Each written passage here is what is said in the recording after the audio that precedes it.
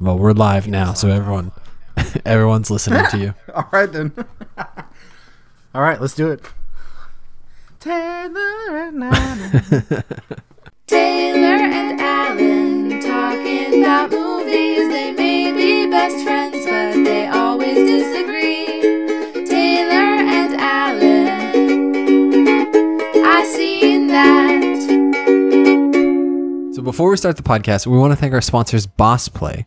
They're an escape room out in Oceanside, California. Currently, they have 2 main rooms and a third traveling mini game called the Asylum. Traveling minigame. How does that work? So the story of it is you have been diagnosed with split personality disorder. So it's basically the movie Split. One body, 2 minds. The doctors say that you are crazy. You'll be locked up for 10 minutes and have been left a few clues inside that only a sane person would understand to help you escape. The doctors will be back in 10 minutes for your lobotomy. So it's a 2-player game. It's 10 minutes long. Okay. And they're going to take it around. They haven't announced where it's going to be yet, but it is something that they're working on doing. Huh. Okay. I've never heard of that before. Yeah, no, it sounds like a great idea. Sounds very interesting concept. Yeah. But if you are around the Oceanside area, you should definitely go check out Boss Play. They've been helping us out for over a year now. They're just the best. Even with Taylor being a part of this podcast, they said, you know Somehow. what? We're still going to help you guys. I don't know. It kind of sounds like they're doing it in spite of you. They're giving me money. I think if I did the me. podcast myself, they would support it. Double. But if I was not a part of the podcast, they wouldn't support it. Maybe. I seen that. All right. Taylor, this week, or this last couple weeks, This last year. Since the beginning of the year, we haven't done a podcast for a while. We've taken a couple weeks off. But I watched the movie Glass. I watched 1 movie in that time. I saw Glass since we last talked. Okay, and? It is not good, in my opinion. Yeah, I was pretty disappointed. My theory is if you like Unbreakable more than Split. Ugh, how is that even possible? I don't know. But there's people that do. If you like Unbreakable, I don't want to meet that person. If you like Unbreakable more than Split, you will like Glass. It's very similarly paced. It's pretty slow. The action is very similar. It's a lot of slamming people into walls who are hanging on your back.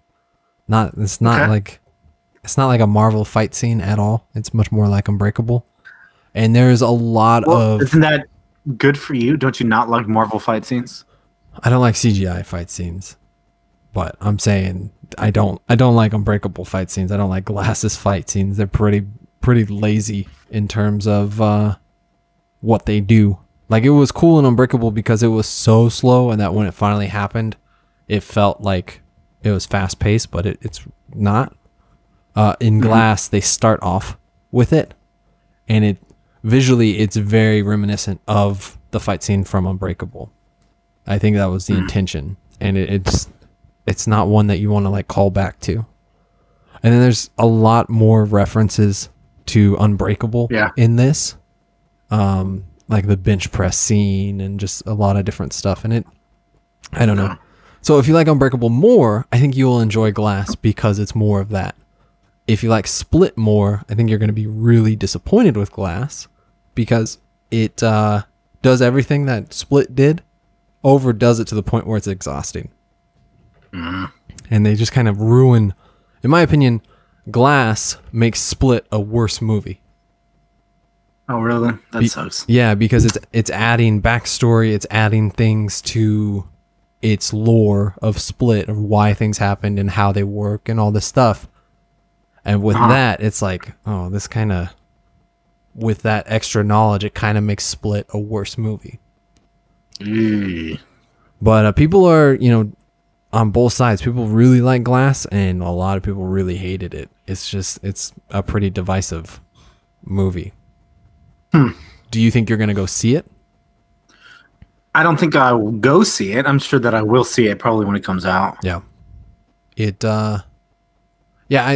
So we watched Unbreakable and Split earlier this year, or last year, I guess. And I found Unbreakable so boring. And I was shocked boring. because I loved that movie. Oh, really? Yeah. I had never seen it before. Maybe if I had seen it when I was younger, I would have liked it, but nah. Yeah. Well, I thought the twist at the end with Samuel L. Jackson, Mr. Glass's character, I thought that was great. But then rewatching it, knowing the twist, it's really boring. Yeah. Seeing how slow they paced it, it's really boring.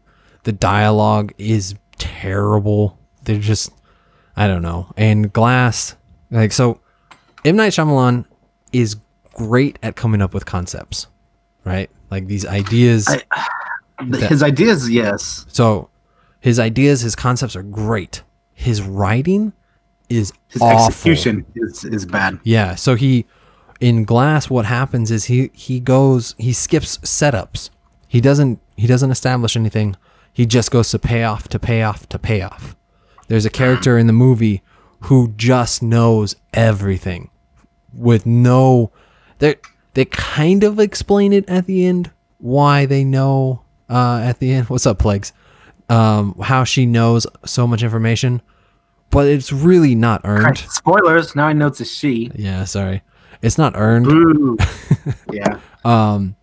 Just like how she knows exactly how things work and who does what and what they're capable of, and just she knows everything the audience knows. But all these people are like pretty secretive about what they are able to do, so it like makes no sense. Yeah.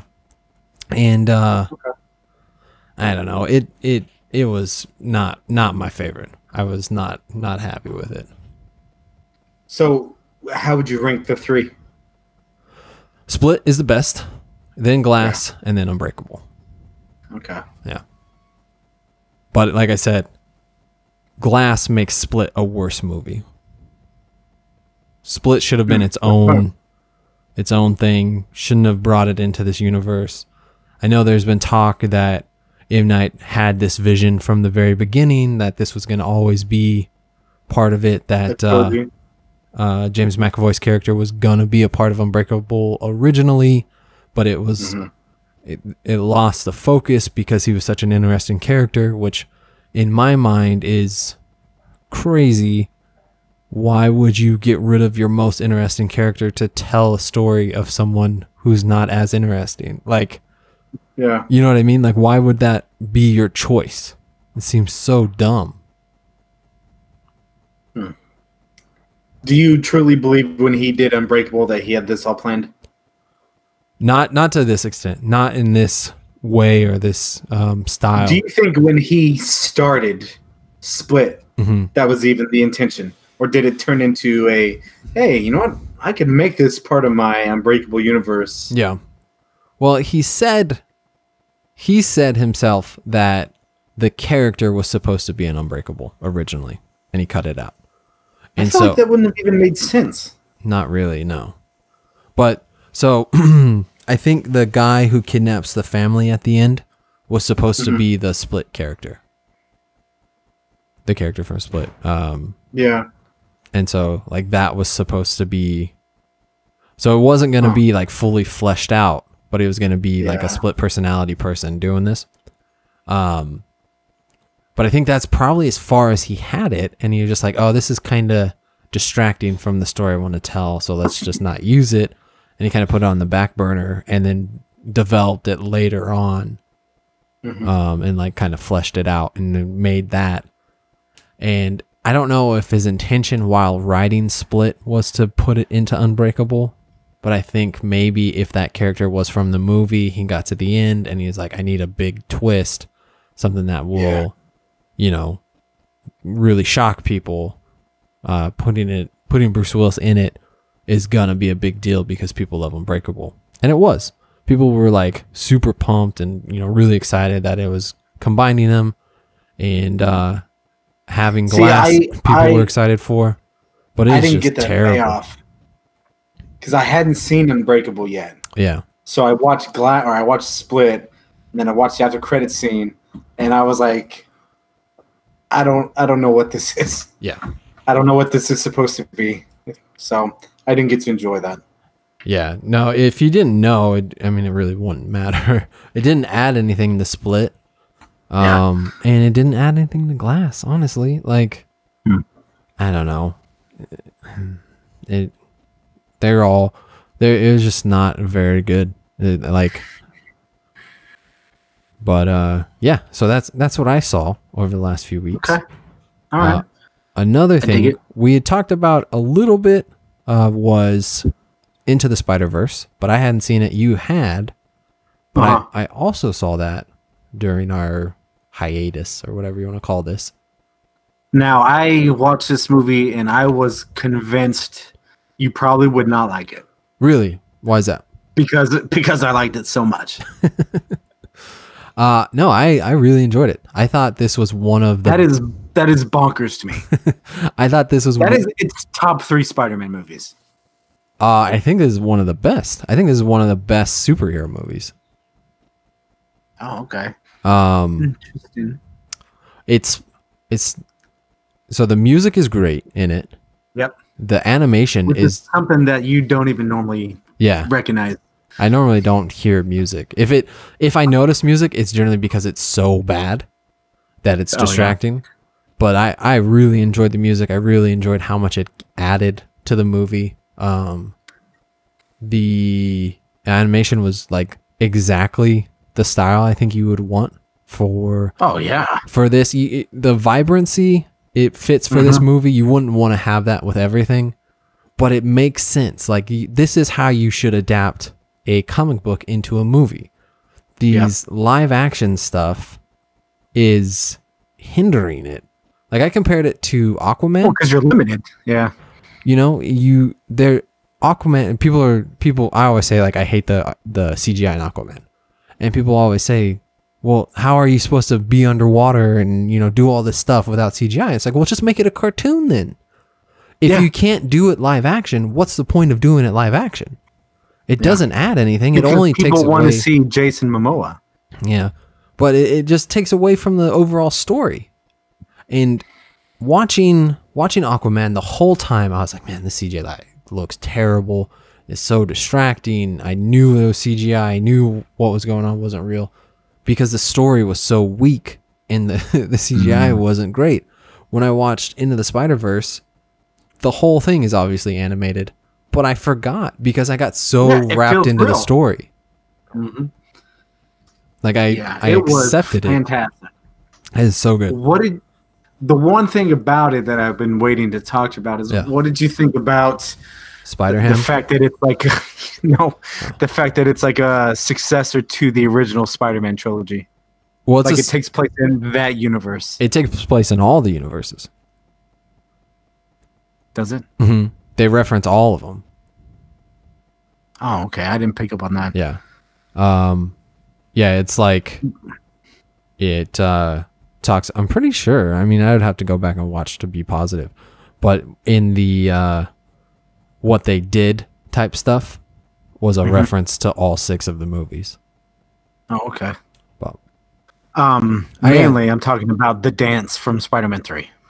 So the tone of this movie fits with all those callbacks. Same with Lego Batman or like the Lego movie, like that style of they're not trying to make this a grounded reality based thing. They're like, no, we know what this is. So when they throw in those callbacks, they fit. They don't stand out. They don't distract from the reality they're trying to create because they're not trying to create a reality. They're just trying to tell you a fun story. Do you know what I mean? Like that's no, for sure. That's my issue with a lot of like the DC stuff when they try to interject comedy or callbacks or whatever, like references to stuff. It's they're like, this is real. This is a world that we have built. We want you to accept it. Now here's a reference that doesn't fit in those rules that we've established. You know what I mean? Yeah. Like it doesn't work the same way because it doesn't hold on to what they're telling you they're doing. But with Into the Spider-Verse, the whole thing is much more aware of its tone. Yeah. Okay, I can't. For some reason, the blue color for whoever just said something is just completely fuzzed out. I can't read his name. Meister777. Meister says, "Darn it, I haven't seen it yet, but I have to. It is fantastic. Into the Spiderverse. It's so good. I knew that I would probably like it because I'm a huge Spider-Man fan, but I took my son to see it, and then I'm pretty sure I liked it way more than he did. I know he really liked it, but I was like, this is fantastic. Like, this is so good. Yeah, no, the story, like I kind of felt the same way because we took our kids and I was like, this is gonna be kind of a like I enjoyed the Lego movie. I enjoyed Lego Batman. Like, they were fun to watch and like I appreciated the references.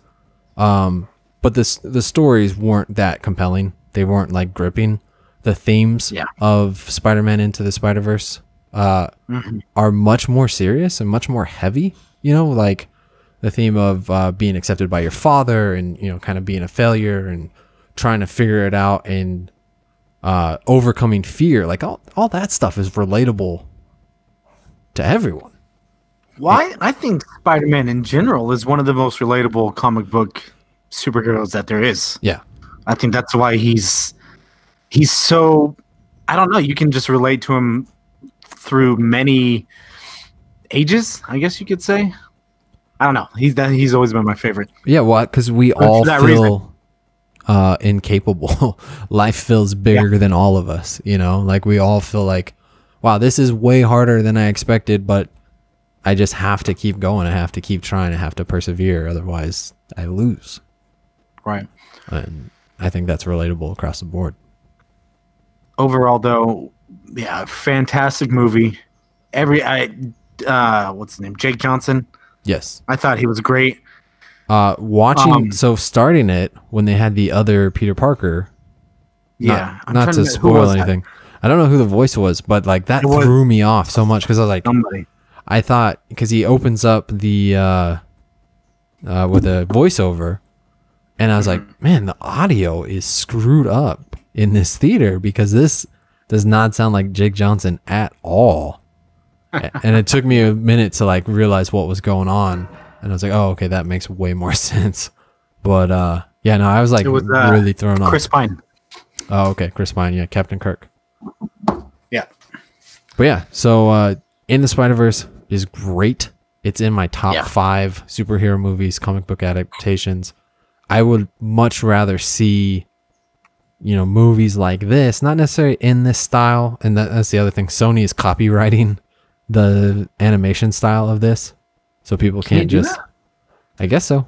I mean, they had a very specific, way of doing it. One of the things I wanted to talk about with the animation before we get off of that, I hated so much the way they fuzzed out the background to make it seem like it's focused on the main character. It felt like the main character. I didn't notice that. Really?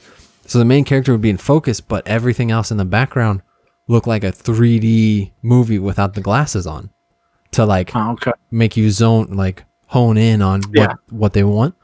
And it like hurt my eyes. I felt like almost seasick when they would do it, like when they did it a lot, especially when Miles and Gwen would interact, because it was always like trying to really focus in, but there's a lot going on in the background.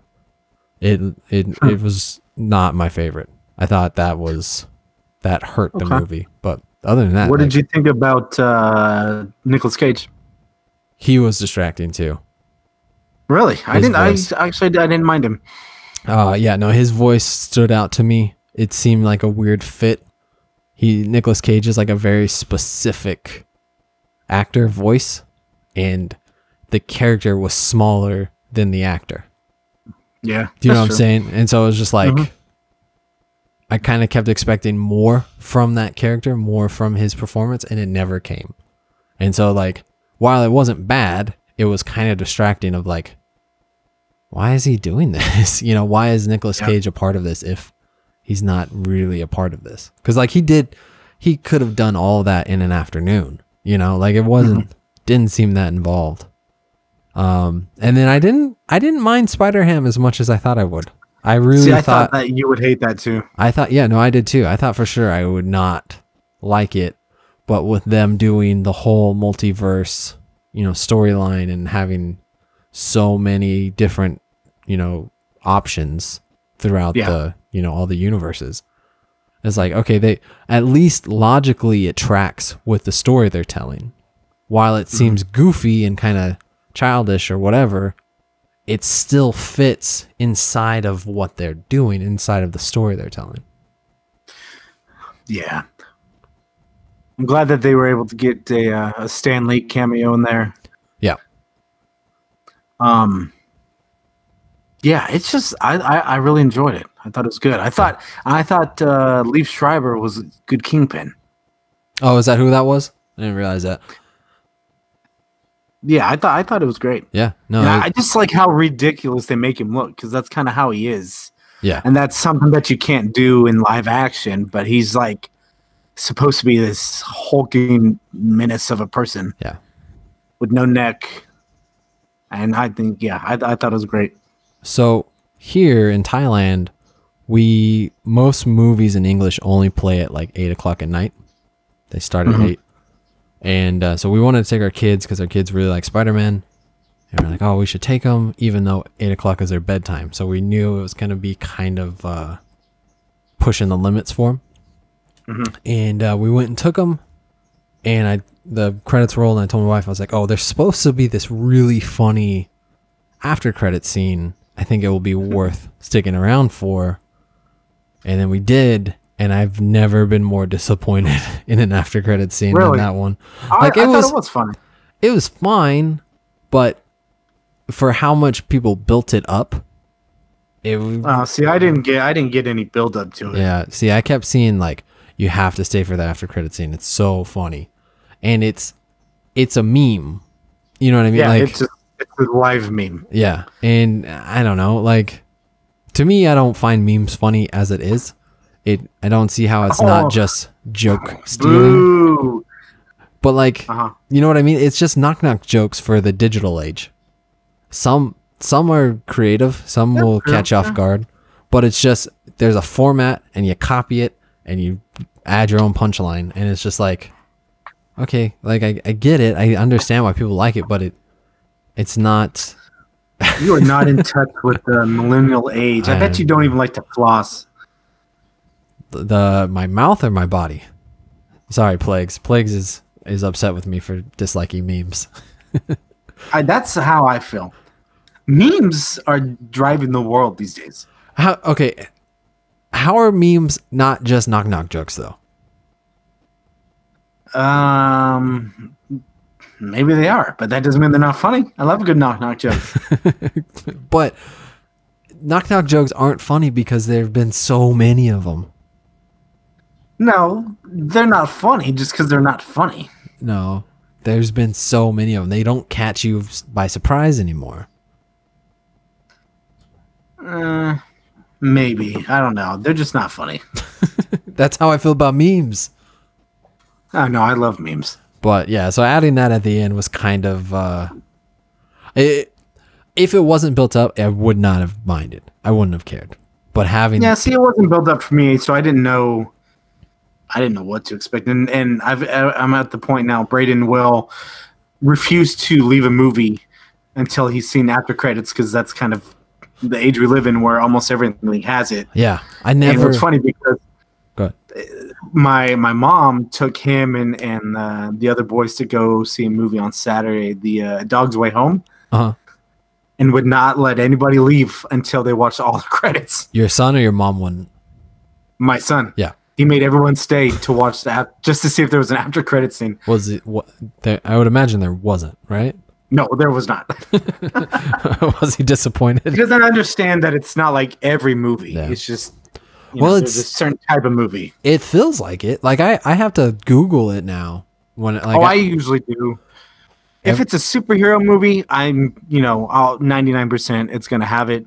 Any other movie where there's like the potential for a sequel or something, or it's like a remake or something like that, I'll look just to see. Yeah. All right. Well, unless you have anything else about Into the Spider-Verse, I have nothing else. But actually, okay. Yep. have you seen the trailer for the new Spider-Man movie? Oh yeah. Spoiler, man. I was so upset about that. Yeah, spoiler man. It's it's like I like it, but I hate it so much. Yeah. Well, I like it as its own thing, but I hate the fact that it deflates Infinity War. Yeah. Yeah. And people, so Fire Resistant Podcast has been arguing with me that it is going to take place before Infinity War. And it's a terrible idea. And he is just lying to himself so he can enjoy Endgame. It is not. The producer is quoted saying this takes place minutes after the end of Endgame. 10 minutes after Endgame. And it's just so clear the timeline. Like, I've known. Now, that doesn't mean chronologically.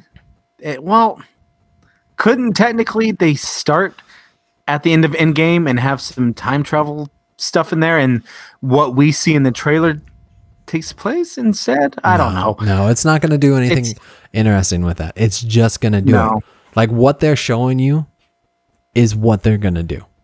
Endgame, like, everyone knows, and when Infinity War happened, everyone knows all these characters are coming back. And some people try to pretend like, no, maybe everyone's going to get replaced in these upcoming movies. It's like, no, they're coming back. No. It's a comic book. It's a soap opera. There's no way they're not going to bring back the cash cow Spider-Man. Yeah. Come on. No one is going to die permanently. Like, it just... No one that we know has future movies coming, at least. Yeah, like, for sure. We know there's a good chance this is the end of Iron Man and Captain and a lot of the original Avengers, but it's not the end of Black Panther. It's not the end of Spider-Man, Doctor Strange, the Guardians of the Galaxy, none of those. Agent Coulson has come back. Nick Fury has come back. Loki has come back. The only person who hasn't come back in my memory is Quicksilver. Yeah, that's true. He's the only one who has died and has stayed dead. And that's because Loki is dead though. I think so. Plague said Steve Rogers might die permanently since the actor's contract is apparently up, which is true. He's done with the movies after Endgame.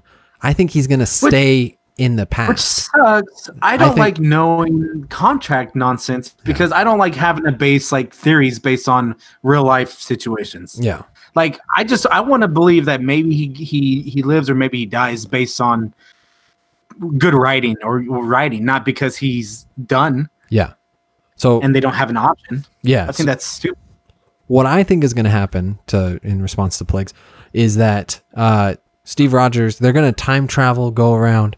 He's going to end back up in his original time, and be with Peggy. He's going to stay with Peggy. And he's going to just live out his life like that. And that will be the end of his story. I think Tony Stark. Or will he continue to be Captain America? I would assume so. I don't know. I don't know how you'd work all that out. But I think he's just going to end up, I don't think he's going to die, but I think he'll go back in time, and that will kind of be the end of it. I can see that. And then Falcon will take over the mantle of Captain America. And Iron Man will somewhat retire, but it's hard to say exactly. He's in my head, he's either going to die sacrificing himself to save everyone, because that's kind of always been his story about being selfish. Even from the first Avengers, the plot was, Tony or Captain America calling him out like, you're never going to be the one to give yourself up to save everyone else, type of thing. Oh yeah, no, it's always been going. Yeah, it's been going that direction. Yeah. So I think he's going to sacrifice himself for everyone, either by death or by sacrificing Iron Man finally. And Captain America is going to end up going back in time. Let's see. The Plague says, I don't like it either, but unfortunately that is the way the internet is now. It's like a professional wrestling. There are no surprise returns anymore. It's spoiled on social media weeks before. Yeah. And I don't... Stupid internet. I hate Al Gore for inventing the internet. The thing that frustrates me is I'll never vote for him. I don't look for any of this information. I just It's just there. yeah, It's I just there. find it out. Like You don't have to look anymore. You used to. yeah, you There used was a to time in the internet age where you still had to seek out stuff like that. Yeah. And now it's just in your face. yeah, Because Marvel is the biggest thing ever right now, so anything Marvel related is blasted everywhere. yeah.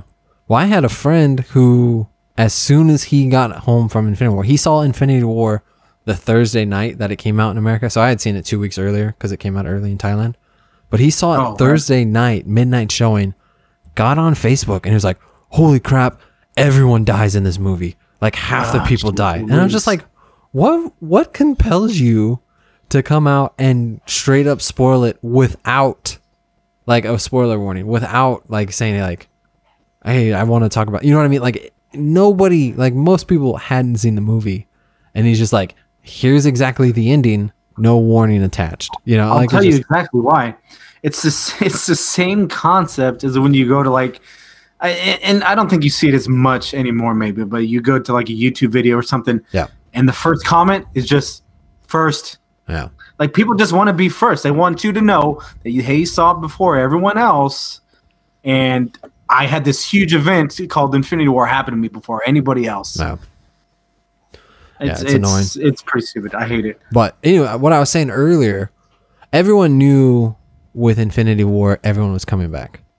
That wasn't, no one was really believing that any of these characters died. But people were like holding on to it. And with Endgame coming up, it was clear that they were coming back. But I just don't get, why they're trying to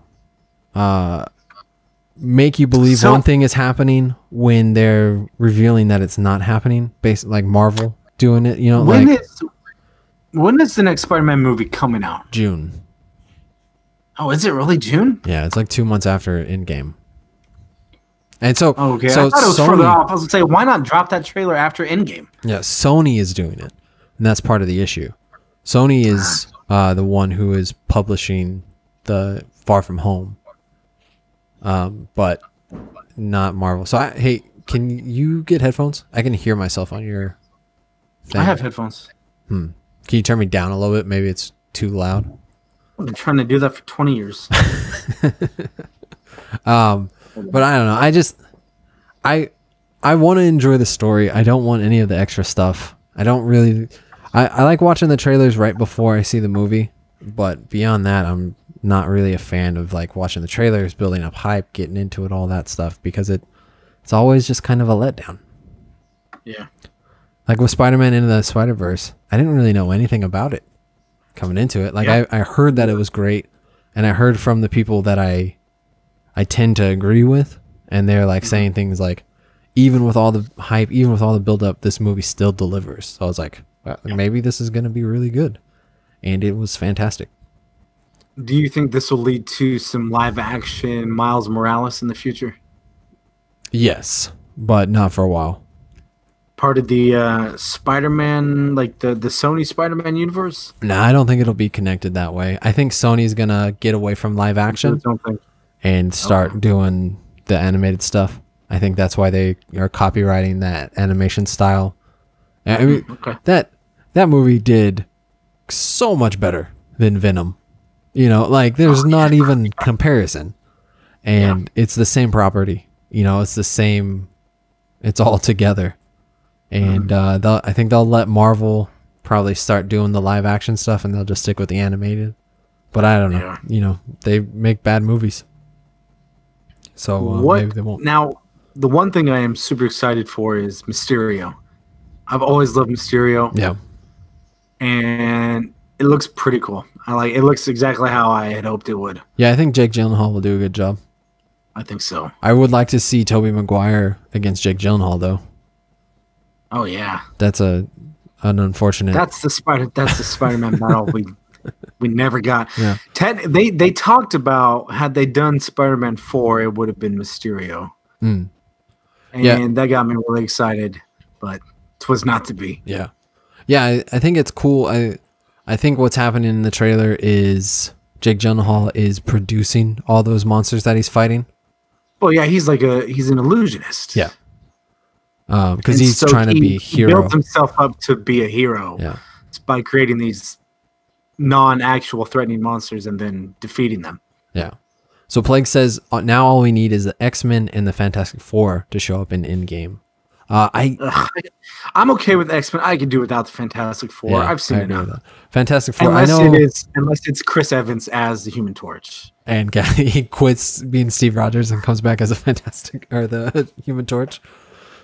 And then doesn't like acknowledge it. Like everyone knows it's him and he acts like it's not. That would be so He funny. won't acknowledge it.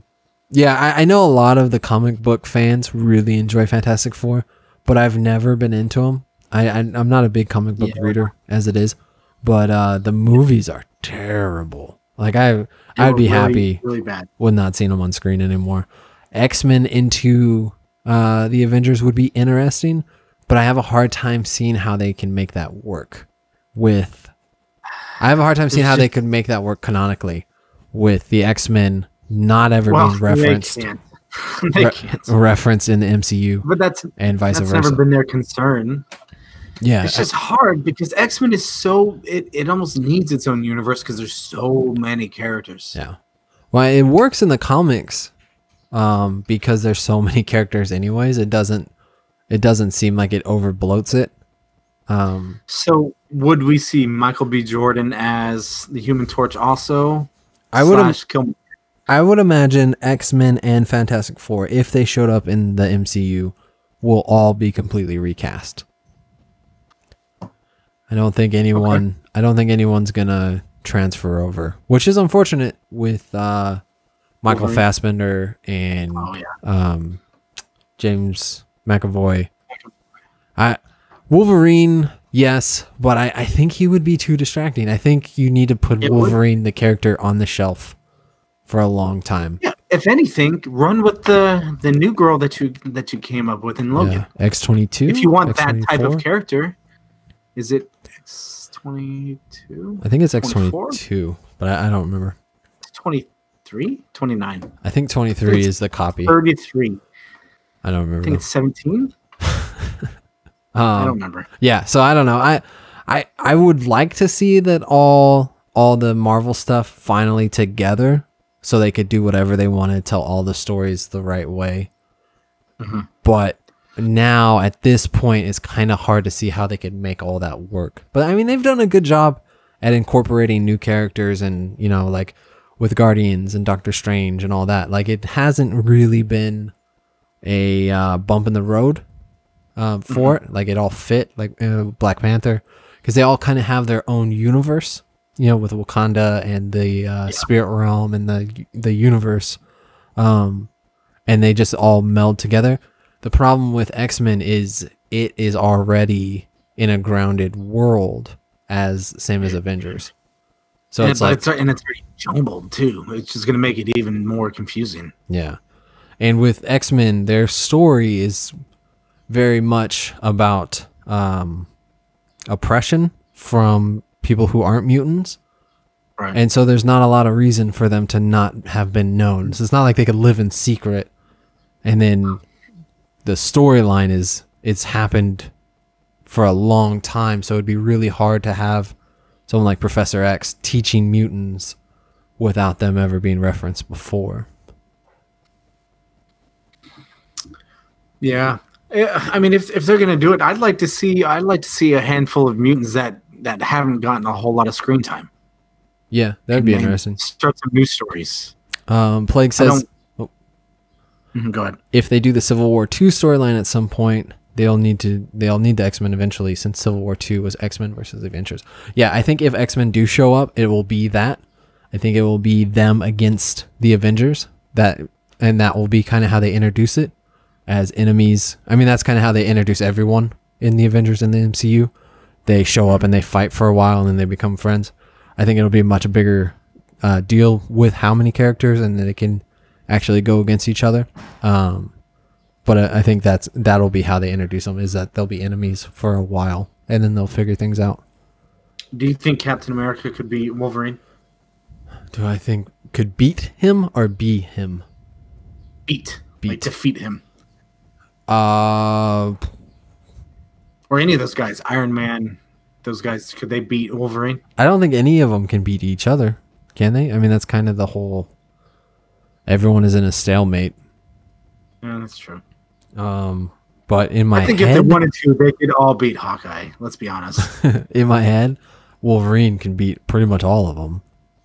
That's what I think. Like if I were Except to for- choose, like there's a few that he wouldn't be able to, but for the most part, I think Wolverine's got the edge over everyone just with his powers and being able to regenerate and having the strongest metal. What's stronger, vibranium or adamantium? I don't know. I've always wondered that. I don't know, I will say adamantium but yeah. for no reason. So I think that covers Spoiler Man into the universe in the Spiderverse and Yeah. Glass. But we will be back in a few days with our next podcast.